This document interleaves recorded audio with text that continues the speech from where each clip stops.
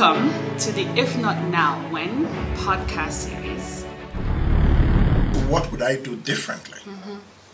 I would, if I had been a candidate, I would have gone about it in a very structural way. And that's what I learned in 2019. If you had been a candidate. If I had been a candidate of a party. But what about even getting the candidates in the first place? I'll come to that. But this is a very important lesson.